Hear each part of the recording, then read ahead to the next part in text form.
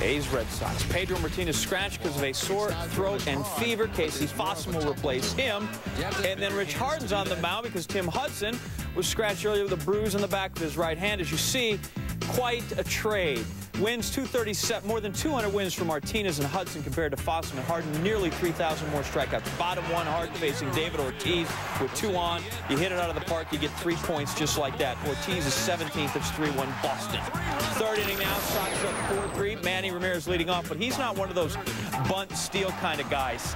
He likes to go deep. His 30th, 6th straight season with 30 homers, 8th overall. Next batter then Ortiz. Harden starting to lose the zone. Trot Nixon, that's another walk, and then Bill Miller on 4 pitches to load him up. After a Jason Varitek sac fly, Johnny Damon draws a base on balls, runs scores. Ken Maka comes and gets his man. Harden is out. 7 batters in 2 2/3, 7 batters walked. Mike Wood then comes in with the bases loaded to make his major league debut and gives up a little one to Todd Walker. 2-run score, charging to Harden. 8-3 Sox. Harden 8 earned runs, got 8 outs. Sox cruise 14-5, get a game out of the series. As expected, the A's placed lefty Mark Mulder on the 15-day DL because of tendonitis in his right hip. Mulder, the team's leading winner with 15, left his start in Boston after just 3 innings Tuesday. Injury not considered serious, but it's been nagging him for a couple of weeks to try to fix that up. Well, let's just dive right in. Top 6, 2-0 Jays. Mark Hendrickson gets some defensive help. Ray Sanchez the other way. Carlos Delgado diving there, then dives to the bag to get a diving Sanchez. Speedos for everybody. A lot of diving on the play. Delgado, Sanchez, they share a smile. Top 8, M's down 5-3. Mike Cameron with the bases. Chuck, Trevor Miller. Oh, boy, you got to take the bat off your shoulder there. Jays get the win there. Final of 7-3. Meeting for the 19th and final time of the season. They got to be there. Bottom of 4 were scoreless. Jake Gibbons facing Chad Godin, who thinks he may have just given up the gopher ball, but Aubrey Huff is there to bail him out. Sweet leap and grab. Gibbons robbed. Scoreless game through 4. It's 4-4 in the bottom of the 10th. Tony Batista against Jesus Colomé, and that's going to Did You Know land. Walk-off homer is 22nd. O's win at 5-4 and finish the season 8-11 against Tampa Bay.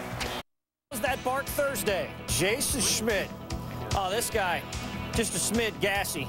He's got some heat, but Mr. Robert Fick all over that. Everybody in the world admiring this except that guy who couldn't care less about baseball. Still hasn't figured out that the ball just hit him in the rump. Bottom of the 3rd, it's 1-0 G-Men. Rich Aurelia. Get a little bit of bingo over to the left side. And this is a top 10 nominee because Rafael Furcal has range and hose. Bottom 4, Horacio Ramirez against Edgardo Alfonso with 2 ducks on the pond, and one of them ducks is really slow. Barry Bonds chucks around from second. Here comes Andres Galarraga, and the big cat's not asked to sprint 90 yards too often. Not much of a slide, more of a fall down. Giants up 3-zip. Bottom 5, will Barry homer? No. He walks, loads the bases. Arliss not approving. After a pop-up, Benito Santiago with 2 outs. That's just your average, ordinary 4-6 inning over. G-Men still with the 3-0 lead. Top 8 still 3-0. Schmidt, Henry Blanco, not so much. Next up, Matt Franco, shut your pie hole. Schmidt, 8 strong innings. Top of the 9th, same score. Tim Ruel in to close. Whoops. With the bases loaded, not a single soul out. Andrew Jones with a shot. Mark DeRosa, Rafael Furcal, both score 3-2 Giants. The Braves would tie the game with a sac fly. How about we go to extras? And in the bottom of the 10th, game tied. Barry Bonds up. We flash back. On Tuesday, they pitched to Barry. Bad call. Ray King threw it. Barry hit it really far.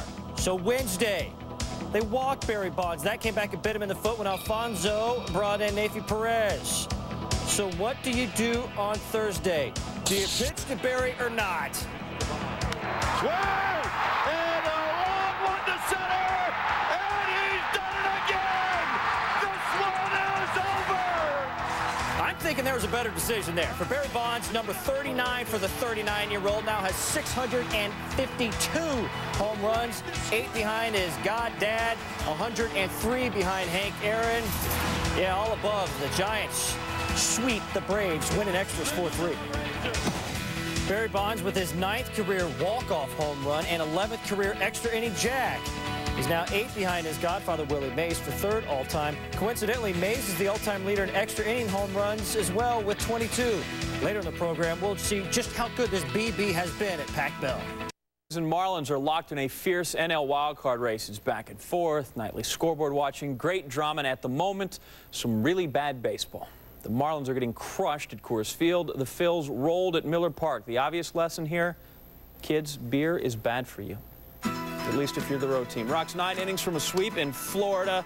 Rocks, as you see, they're nice at home, 43-19, batting average of 303, but then when they go away, 20-47, hitting 239. They don't like room service. Preston Wilson, he can hit a lot pretty much everywhere. That's his 31st homer, rib number 120, 3-1 home team. Top 9 is 4-3. Uh-oh, there went that save. Alex Gonzalez sends it and the ball out of the park off Justin Spire. 4-4 tie. Altitude is great fun. Bottom 9, Braden Looper to Todd Helton. His 27th of the year is a go homer. Open up the clubhouse buffet. Let us eat. 5-4, Colorado wins. So, Philadelphia, Milwaukee beer makers continue to be a force in this race. Larry Boa, the Phils, on that stretch of 27 games in 27 days, day 3. They are 0-2 so far. Top 7, 3-2, 2 outs. Jimmy Rollins, little base hit. Bobby Abreu sent home. Jason Contai has got it. Both players stunned a bit here. Both would stay in the game. Contai, in addition to the outfield assist, would hit his first homer. Top 8, Mike DeJean facing Tomas Perez. Not going to get him. Ball gets away. Look at Perez, though. Made a move like he wanted to go to second. He intended to go, and we're going to take him out. And Elm says, yeah, you're done.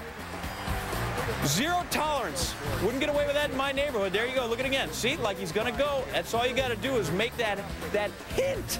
You're done. Next batter, Tyler Houston, the former Brewer, going to get a little greedy here. DeJean, who gives up the blooper, smart enough to cover second. All his infielders are in the outfield and puts the tag on. Well done. Look at him again. DeJean, gotta go, gotta go, gotta go, gotta go. Here I am. I'm open, I'm open, I'm open. Tyler, you're done. Brewers win 5-2. They sweep the Phils for the first time in team history. The Snakes are fading out west, losing 5 of 7. Bring on the Reds. Bottom of the first, Junior Spivey. Oh, you got me straight tripping, Boo. That's a 3-run bomb to left center field, and that's a desert shot. His 13th of the year. D-backs go up 4-0. They cruise past the Redlegs. Nothing new here. They win 9-3, remain 2.5 behind the Phils in 62 games to 500. Top of the third, it's already 2-0 Angels. Jeff Devannon, he's swinging a bat with a purpose, going to right, loves that pitch like a fat kid loves cake. And Bobby Higginson would just love to have his glove back. For Devannon, gets number 11. Angels up 3-0. Now 10-6, top 9. Brandon Edge at the plate, and Troy Percival's arm goes wild. And, you know, that strike zone is just so overrated. Walks 3 straight to load the bases. Now Higginson at the plate.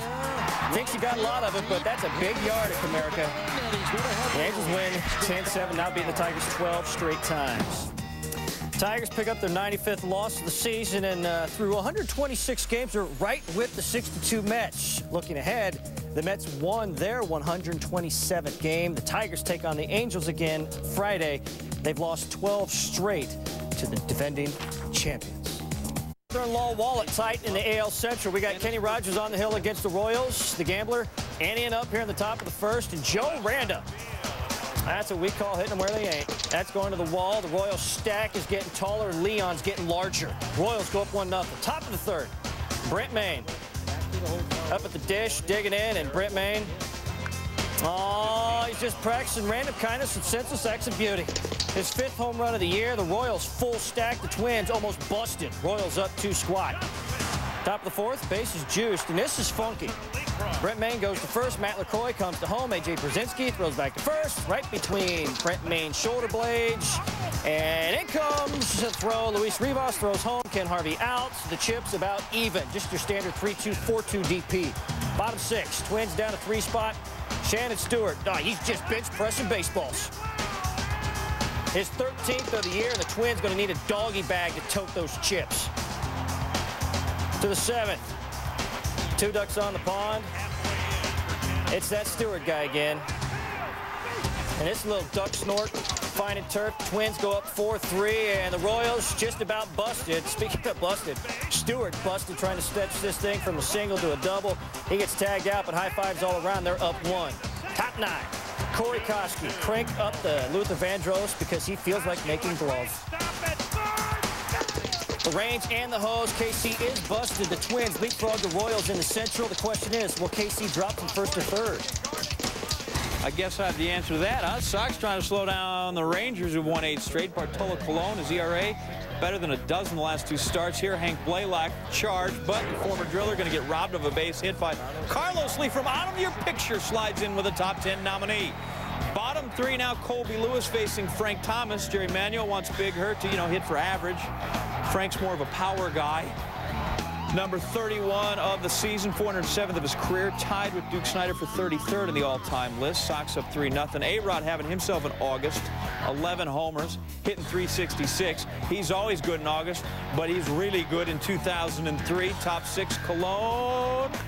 Well, down in the zone, but A-Rod got a hold of it. His 37th of the year, 12 this month. And he's got homers in 5 straight games, 4-1. But bottom 7, Aaron Fultz. Joe Creedy with 2 on. Creedy long fly. That'll get down for a triple. A couple will score. Sox are going to win this 7-3. So now they are up a half game in the Central. And the Royals do fall a full game back and now occupy 3rd. Houston clinging, I say, to a half-game lead in the NL Central. Bottom 2nd, 1-zip Strohs, Kerry Wood to fellow starter Ron Vallone. That gets away, strike 3. Richard Hidalgo comes home, and just under the tag of Damian Miller, 2-0 Strohs. Look at this again. First off, Kerry Wood's going to say, the ball's right there. We find it, but then Miller can't hang out. And Wood, it appears, wasn't so pleased the way that whole thing turned out here in the highlight. Bottom 4, 3-0. Vallone up again, and well, he's a pitcher, but he can hit. That right there, you go 1 for 2. That'll raise your average to $1.79. Turns over the lineup so that Craig Biggio gets a turn against Wood, and he bangs one. 5-0 Astros. Biggio's 12th of the year. They're going to add to it. Bottom 5, Dave Veer's in. Brad Ausmus, that gets away. Jeff Blum will score. 7-1 Astros. Hey, you take the cheap runs when you can get them anytime. Top 7, 8-1 Astros. Eric Karros, fly ball to right. Hidalgo, you saw him hustle home to score. He went 2 for 4, and he added some D. Look at him again. Glove this one. A little smooch for the wall. It's padded. 9-3. Astros are a winner. Pressure on the Cardinals. They need a win to stay a game behind the Astros in the Central. That's a game face. And that's a game face. How about the general, the master of the game face? I've never used the expression game face, so I have no idea what it means or what you're supposed to do.